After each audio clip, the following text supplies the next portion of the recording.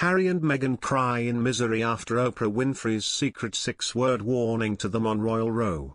Prince Harry and Meghan Markle have been reminded of advice from Oprah Winfrey amid royal rows. The Duke and Duchess of Sussex stepped down from full-time royal duties in March 2020, and spoke about the firm in an interview with Oprah Winfrey in 2021. The bombshell tell-all saw Meghan detail her suicidal thoughts as a royal, and Harry speak about his strained relationship with Prince William and Prince Charles. Danielle Welzer, royal commentator, referenced the 2021 interview in an article, where she noted Harry's legal battle with the Home Office over police protection in the UK.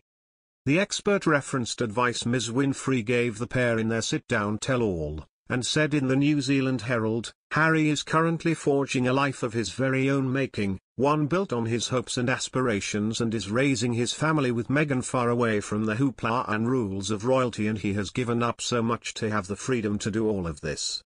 Choose happiness. Choose joy. Choose to look forward and not eternally back. Or as the Sussex's neighbour and friend Oprah Winfrey has said, you are responsible for your life, life is really about moving on.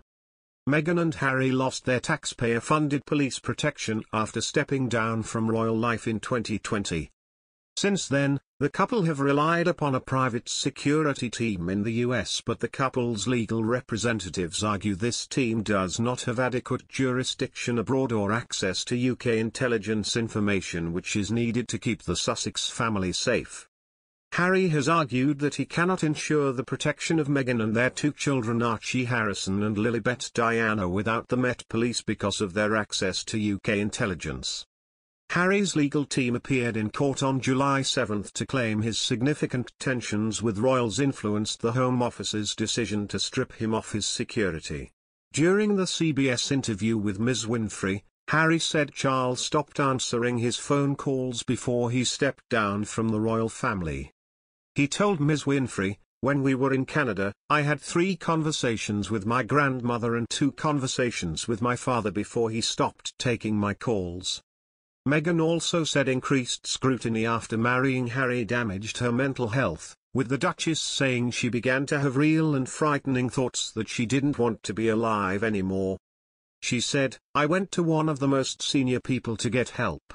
And I share this because there are so many people who are afraid to voice that they need help, and I know how hard it is to not just voice it but to be told no." Human Resources said, "My heart goes out to you because I see how bad it is, but there's nothing we can do to protect you because you're not a paid employee of the institution. This wasn't a choice, this was emails and begging for help saying very specifically, I am concerned for my mental welfare. Palisades are running scared of the Sussexes causing another world of pain and playing the victim in a second bombshell Oprah Winfrey interview," an expert has speculated. And the fears could be behind the palace's decision to withhold a report into alleged bullying of staff by Meghan Markle. Prince Harry and Meghan Markle shocked the world with their revelations they shared with the iconic US host in March 2021. During the 2-hour tell-all interview, Meghan claimed there were concerns over the color of their son Archie's skin, adding she had suicidal thoughts during her time in the UK.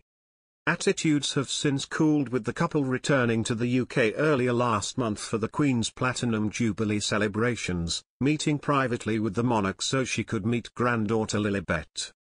However, behind the scenes royal aides are concerned the California-based couple could return to Oprah's sprawling £80 million mansion for a damaging second interview, says Duncan Larkham, former royal editor and author of Prince Harry, The Inside Story and author of Prince